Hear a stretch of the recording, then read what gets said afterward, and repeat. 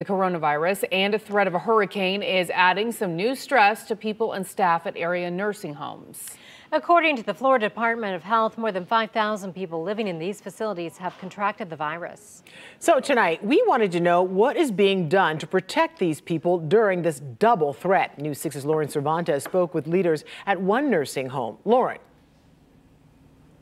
I spoke with Sonata Senior Living, who tells me what's been most challenging is having to revise time-tested plans. They say they've had to make a number of changes to incorporate COVID-19 protocols.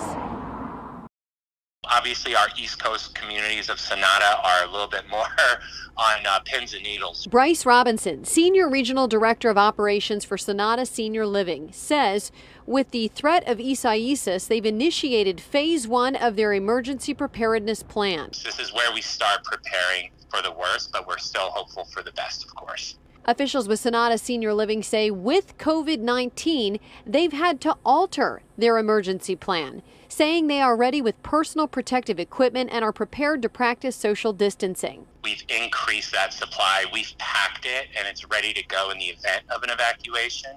We are prepared to continue not only to socially distance, but also provide our staff the protective equipment necessary. Robinson says they've also had to double their transportation to maintain social distance. COVID-19, when we were looking at the agreements we had in place with transportation, we realized more of a shuttle type service would be needed in addition to doubling the seating capacity, just to ensure that 6-foot social distance. Robinson says with the pandemic, some families have said they'd be more comfortable picking up their loved ones and taking them home.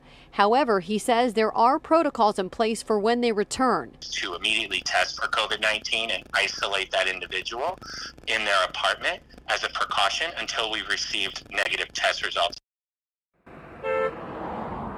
Governor Ron DeSantis spoke at a news conference earlier today in Tallahassee, where he said that 100% of the state's nursing homes and assisted living facilities have working generators on site. In Orange County, I'm Lauren Cervantes, getting results, News 6.